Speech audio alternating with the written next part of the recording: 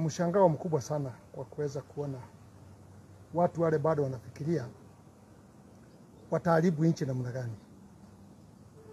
We have come from very far kabla tufike pale tumefika.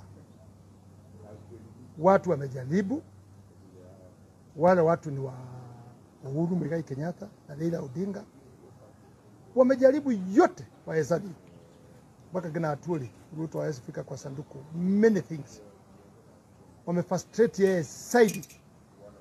Wamekuwa wamenyang'anya yeye budget yake, wamenyang'anya yeye magari yake, mashamba yake, and hatukuchoka.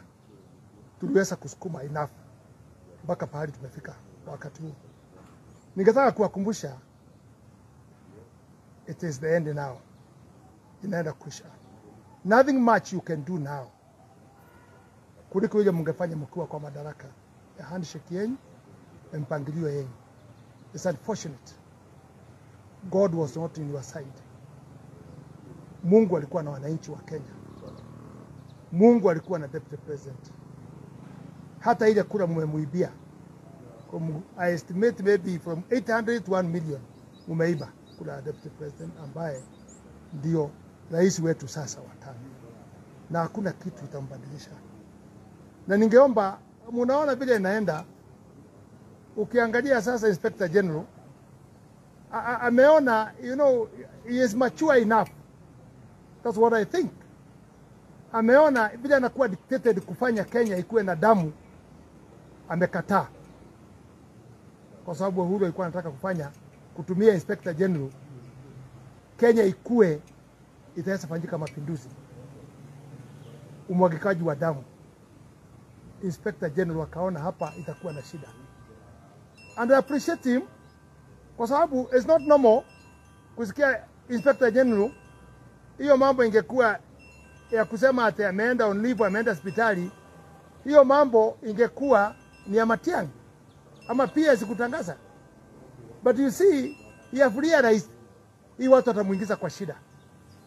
He has taken off kwa mambo ya hospitali na akatangaza yeye mwenyewe. It's not normal kulingana na system ya serikali. Awe ni yeye mwenyewe anatangaza na kusema ameenda, ni kuondokea, ameondokea. Hii shida yote iko hapa. Inspector General, we thank you. Umeona uwezi kuingia kwa shida. Hii watu wamekusukuma, ukaona mlango wa Hague na macho yako wewe mwenyewe. Ukaona hii mlango hautaingia Hague. That's very wise. Aliweza advice to you. Alikuwa advice kwa njia mzuri. Sasa yule mtu amekwama ni mkubwa wa CID. Amekwama bado anasukuma. Until now anafikiria ataweza kuparticipate kwa kuharibu uchaguzi. Bwana Kinuti, mimi nakuomba, you're still young. I think even the way unanyoa nywele yako na nini, unaonekana bado ujana na ujeuri. You have your record from Central Bank. Vile umekuja mpaka pale imefika, ile hiyo kasuba na ulevi, it is still on you. Ya kufikiria wewe uone watu wengine wote wameondokea. Sasa umeanza kubakia hapo. Look at everybody, people have changed. Bado wamekatalia hapo kibisho wewe mwenyewe. Ukifikiria utaweza kuparticipate na kubadilisha hii through the court. Hiyo watu wa Bazaira unakuja kutuambia kama uliwashika na zile vitu walikuwa nazo, walikuwa wameajiriwa na IBC. But if you invented those things, hasikufanya kazi yoyote, ile mumeweka propaganda, then why are you pushing that case through the kina Uhuru, kina Raila Odinga? You are still pushing. Ili muleta confusion on the court. This is why you are planned from the word go. Mmekuwa maplan. That ikiwa hivi mtaenda stage hii, ikiwa hivi mtaenda stage hii, ikiwa hivi mtaenda stage hii. All your stages are failed. It's only one stage remaining only. Na wewe ndio umeshikilia hapo ati ya kotini. Let me tell you, the judges who are there, I said the other day, they have two things on their hand. Na pia, even if they are losing the case, my advice to them. It's not they do what I'm telling them, but my advice, free advice, look at the Kenyans where they want to go. Umeona watu wa Northeastern, governors wawili, wajumbe 8, and they are still coming kwa deputy president. Kwa sababu wanajua yeye ndio amechaguliwa kuwa rais wa Jamhuri ya Kenya. Nominee wa wananchi wa Kenya, their president, it is Professor Samuel Ruto. Yeye ndio rais wao. Why can't you see? Hao wamehama wamekuja. Kibwana ametoka Ukambani amekuja. Watu ya kutoka Nyanza, wale wamechaguliwa na wale waliibua uchaguzi yao na ukora ile ifanywa dictatorship. They have agreed kusema enough is enough in Nyanza. The politics of Nyanza must change. Nyinyi mnakuwa tu mnabaki mkiwa wa kabila, mnabaki nyinyi wenyewe peke yenu, mkiwa kupiganisha watu because of your leadership, Raila Odinga. I feel mercy for the people of Nyanza because of dictatorship. You worship Raila like it's your God. You are forgetting there's God in heaven. And if you know there's God in heaven, usikubali kubeboa kichwa yako na mtu. To use your head the way you want. Even if you are educated, mumesoma, mumefanya nini, lakini bado you are a slave of somebody. Sasa kama watu ya Nyanza wote wamekuja kudefect kwa Ruto. Northeastern walikuja, governors wawili wakakuja, MP wa 8. Kibudha amekuja. Na wengine for now nasikia wako huko wanatafuta Ruto kuingia. Na ningeuliza the president nominee wa Kenyans, Ruto, fungua mlango kabisa. Let people come. Hata wanasikia pia wana mpango ya kukuja. Wacha wakuje wote. Your space and your heart is big. Now you are going to accommodate Kenyans. I want to tell you, my president, William Ruto, this is not you. This is God telling you to put his people together. And you go in the Bible more. And read the Bible more because najua wewe ni mwobaji wa Biblia. Soma Bible sana. Na bibi yako pia ni mhubiri mkubwa. Na pia una ndume tulikupea inaitwa Rigathi Gachagua. Hiyo ni ndume. I'm seeing him now. He is working 24 hours as you are doing. From Nyeri, Mombasa, from Mombasa, Samburu, Nakuru. He is moving like you. You got a pair of somebody who can move like you and younger, who can be able to work day and night. He is not stopping. Rigathi Gachagua, God bless you. We did the right thing to have Rigathi Gachagua. And on the other side, tuko na Professor Kidiki. Professor Kidiki nao raini yake ameshika ya judiciary kuisukuma. Kila mtu ana kazi yake. And that's why it happened. Huyu akuwe political na yule akuwe professional. Gachagua is administrator. He is a real politician. Kidiki sasa ameshika mambo ya raini. Na Kidiki huyu msisahau professor ndio alienda mpaka Hague wakati Uhuru na Ruto walikuwa na shida. Akaokoa katika Hague akiongoza hiyo. Na alipookoa Ruto, Uhuru akamtumia kwa njia mbaya. Uhuru akastiki naye. We have people, 56 lawyers, young ones. Wacha wale nimeona wengine kwa padile ingine wanaingia tu kwa kisiasa. Lakini Deputy President, your first lawyer, it is God in heaven. And he appointed you. And you are there for doing what you are supposed to do. Keep up. Open the doors. Let everybody come to you. And you'll be able to put us together as Kenya. And I'm happy because that is your vision. To make a good party, to make a coalition, to make something big for all of us Kenyans. This Kenya is bigger than us. I want to remind Kenyans, 1963, ulipopata uhuru, watu walipigania mpaka walikuwa msituni Mau kwa sababu ya mashamba. Don't forget, tulikuwa milioni 7. 7.5, I think so. That was the nini. Na watu walikuwa wanapigania mashamba, hatutatoshea mashamba. Now we are 47. majority of us, majority of Kenyans wako na pahali ya kukaa. Na wale wana pahali ya kukaa, wale waliochukua mashamba kubwa kwa kugrab, this government of Ruto will make sure he will buy those lands. Not to, sio kunyaganya sisi, hatuna hiyo roho. Hata kama walinyaganya Kenyans mashamba, we shall be able to make sure. And Ruto have said it in Mombasa, the president, William Ruto, amefanya hii clear, he will try to settle ile watu wana makao for buying land and settling them. When all of us we are settled, kila mtu kuna pahali ya kukaa. Tutafute mambo ya mabiashara, pesa mfukoni, bottom up, everything will be okay. And many people are wondering, you know, questions they're asking me, all these promises, what were UDA mnafanya? Itatimika? Watch our step. That is the dream. Especially mambo here bottom up. Mambo ya mama mboga. Even if it is coming in the constituency, it will be under the president directly. Ndio ahakikishe dream yake ni ya kusema na kutenda. And I know Kenyans, you will be very happy. Wale bako mko na roho kama ya Toma, mko na mashauri kama ya Toma, mpaka mguze mkono ya Yesu muone kama msumari ilipigiliwa hapo. Please, hatukosi hao Toma. Ngojeeni and you prove our president William Ruto right. He has heart, he has God, he is capable, he is hardworking. Na ako na deputy yake vile nimesema, Rigathi Gachagua. Oh, this a guy can move things. He is thinking now about other areas. Hata mimi nauliza, hii uchaguzi inafanywa sasa ya Mombasa na Kakamega. If people are defecting and coming to the deputy president, surely, what are you waiting? You just finish and vote for UDA. That's all. Our candidates are ready.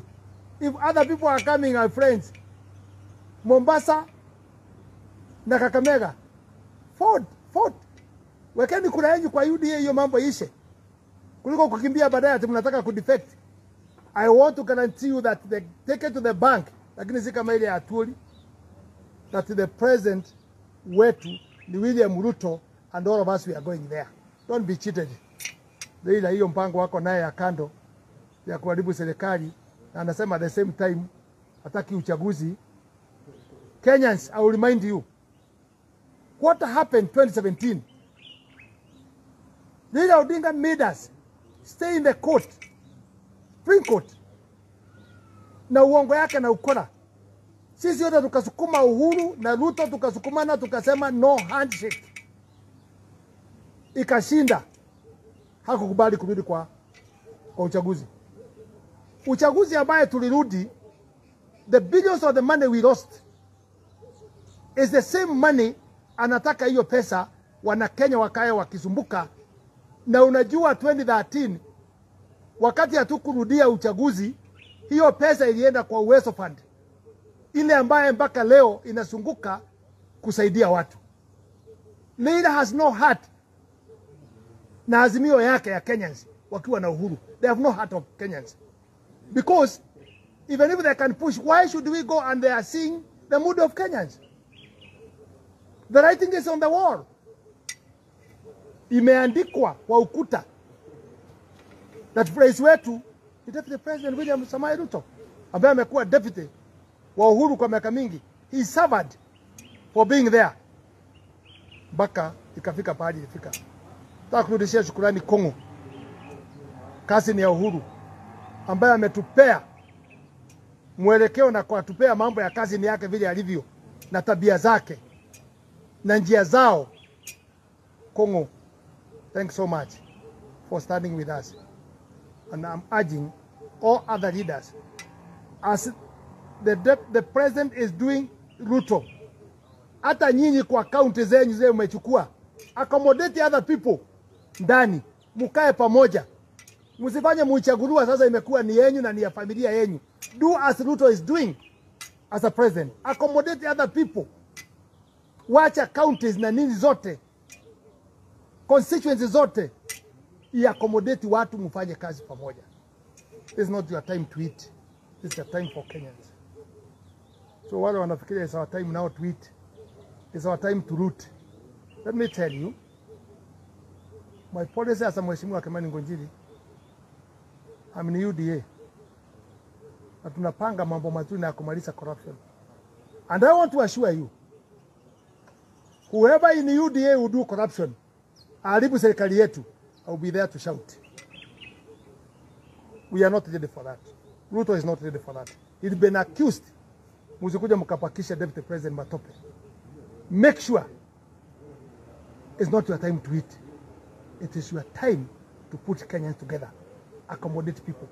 I'm seeing a small signal for nomination. Please take care. That nomination can bring problem. Please take care. Nomination, ile watu wengine wamekimbilia, wameweka cousin, girlfriend na nini, be very careful. Hiyo ndio inafanyaga next election watu wanakataana na chama.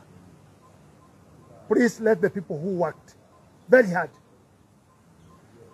the people who deserve, the people who built UDA, let them have those nominations. And I think that will be very free and fair. Na hiyo ndio mafikirio ya Deputy President. Lakini tunaona wengine wamefika wanafikiria is the time to eat. No, it's not your time to eat. It's your time to put Kenyans together, to have something in the pocket. Kenya kwanza, pesa mfukoni. Kenya kwanza, pesa mfukoni. Have that policy. Ama DVD. Na kushukuru sana. Weta. Na kushukuru sana. Umefanya kazi ya kutosha. Professor Kibwana, please, magavana wawili wale walikuja na MPs, that is the way to go. We have a big list. Ile wanataka kuja. I want to assure our president, we are not going to complain. Wale tulianza UDA. Get everybody in the boat. They are Kenyans. So that we can work together, we can change this country. Na hiyo mambo nimesema ya uchaguzi, nimesema Supreme Court iko na mambo ngapi? 2. Iko, they can put peace in this country. They watch the mood of Kenyans. Second, they can bring bloodshed in this country. And we are asking even international, the people who are here observers, ambayo mnajua ukweli, please help us. Be with us. International court, be with us. Whoever will mess in between here. And I'm saying the first people to go Hague, even the 4 people who are IBC, they are supposed to face the court. Because all these things were planned. Then nasema, International Hague, just do your calculation from when they were appointed. They belong to who? Their girlfriend to who? Their family to who? Who appointed them? All those groups, they were ready to bring chaos in this country. Kwa sababu tunajua hata Chebukati walikuwa wamepanga kushika yeye na kuhijack yeye asitangaze. They were ready. Wakati senator Nadama alikuwa anafanya hiyo mambo yote, ilikuwa wamshike na waende naye asitangaze. That is Azimio. Is that the plan? Surely we can help Kenyans. Chebukati, do you are right, you finished. And I want to remind the Kenyans, kura ilipigwa kwa polling station. Hata wale waliiba kama hapa kwangu waliibia kwa polling station in their own system, which is okay, no problem. But God is there. You do anything you do here, but God is in the heaven and God is in the seat. I have a lot of peace and happiness when I'm staying, watching and asking Kenyans to stay with the peace. I want to say the people of Rift Valley, I want to say God loves you. Na Mungu watu wa Rift Valley tumekaa kwa njia mzuri. Nakuru County and the Rift Valley yote. No fight, no problem.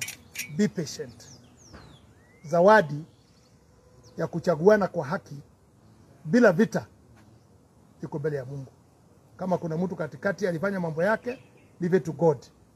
Lakini our priority in the Rift Valley, Nakuru County, it is peace and the whole country. That is the peace. And I thank people of Nyanza, because even if you are people of Nyanza, it's not all people of Nyanza have a problem. No, it is their leader. And hiyo siasa ya Kenya, na nilisema sometimes back, revolution is coming. You can stop anything lakini mtoni ikivunja, revolution ikikuja, Mungu akikuja, you cannot stop it. And it have changed. Kenyattalism finished in Kenya. No more. Odingalism is finished in Kenya. No more. New bloodshed is coming. New bloodshed is coming. Kubadilisha hii nchi yetu through the revolution. And the freedom is coming. And the freedom we have it now. The freedom is coming with our new president, Samuel Arap Ruto. The freedom have come in Kenya. Revolution has come in Kenya. We have reached somewhere. Sasa tumewacha ya zamani, tumeanza ingine mpya. Keep on, our president. God bless Kenya.